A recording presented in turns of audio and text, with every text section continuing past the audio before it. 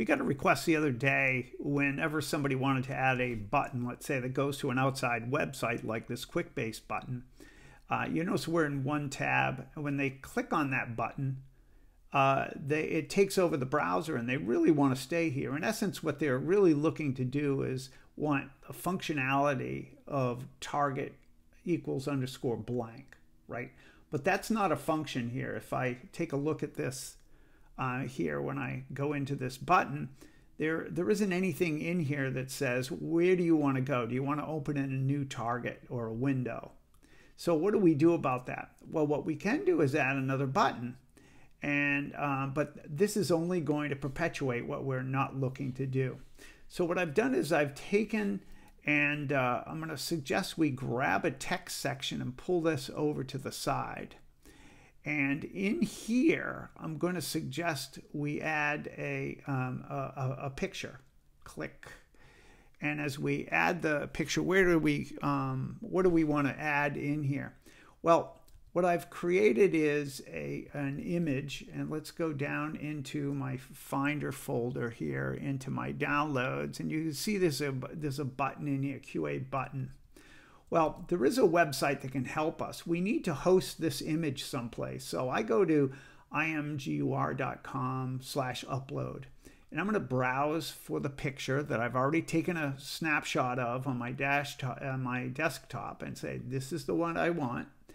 And what it does is it creates this button here. Now I'm going, not just clicking copy here, I'm going to right click and copy the image address here.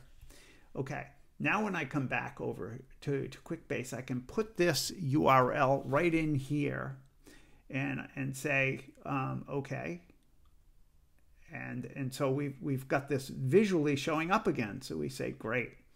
Now this is just a button. It's not doesn't have a hyperlink to it. So this is where I'm going to put the hyperlink to it. Well, first of all, let me highlight the button or click it so that I know that this is where the link is going to go.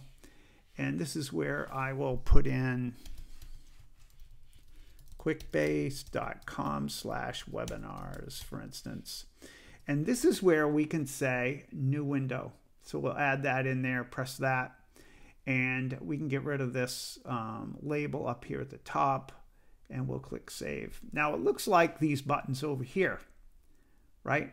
Now this one, of course, will take over the same tab. So let's use this one, click.